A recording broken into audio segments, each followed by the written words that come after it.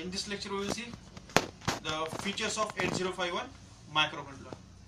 Of course, 8051 microcontroller, it is a 40-pin IC. It is a 40-pin IC. Okay, which includes 4 ports, which are P0, P1, P2, and P3. Okay, there are 4 ports, 40-pin IC, 4 ports P0, P1, P2, and P3, in which means all ports are 8-bit. All ports are 8-bit. Okay, that means they contain 8 data lines or the 8 pins for each port. Okay, so all ports are 8-bit or pins. Right. Next, 8051 is a 8-bit microcontroller. It is a 8-bit microcontroller. So what do you mean by 8-bit microcontroller?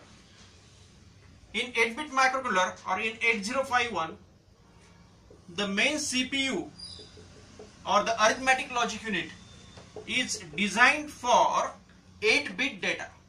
Okay, so means its ALU works for the, or it is constructed by using 8-bit registers. That means in each ALU or in this the ALU, each register have 8 bits that it can handle 8 bits, that is from D0 to D7, means addition of 8 bit, addition of 8 bit in the form of digits, then whatever the arithmetic process, that is addition, subtraction, division, multiplication, it takes place in the form of 8 bits, and logical, that is OR, NOR, and whatever the logical operations, all are take place in the 8-bit form, that is the D0 to D7 or 8 bits. So that's why it is a 8-bit microcontroller, and as it is a 8-bit microcontroller, it requires data of 8-bit. Okay, so that's why all ports are of 8 bits or pins, right? There are how many ports? 4 ports. Okay, next, it requires 5-volt DC supply. It requires 5-volt DC supply for its operation. Next, it has 2 timers or counters. Okay, it has 2 timers or counters. Those are the T0 and T1. Okay, next,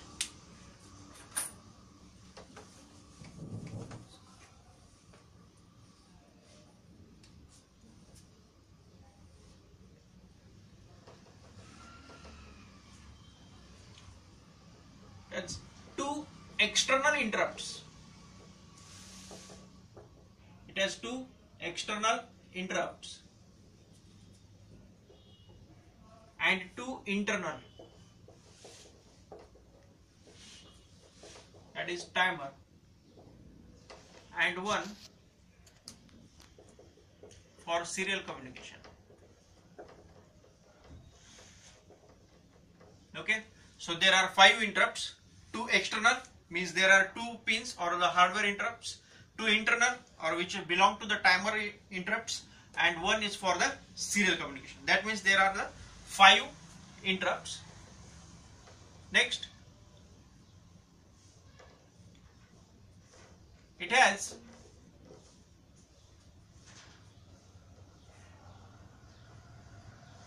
16 address lines. That means it can address 2 to the power 16, that is the 64 KB external memory. Either it can be used as a RAM or ROM. It has how many pins for address? 16 pins. So external memory, how much it is possible to connect the external memory? That is the 2 to the power 16, that is the 64 KB. Okay.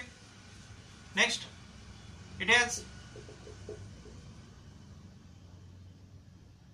128 byte RAM or the general purpose RAM. Okay, actually it is a 256, but 128 is the, means in the data sheet we will see that the 128 byte, but actually it is a 256. So out of these, remaining 120 are reserved for its special purpose or the special purpose registers. So that's why we can say that it has 128 byte RAM and remaining are used for the special purpose registers. Okay, so it has 128 byte RAM.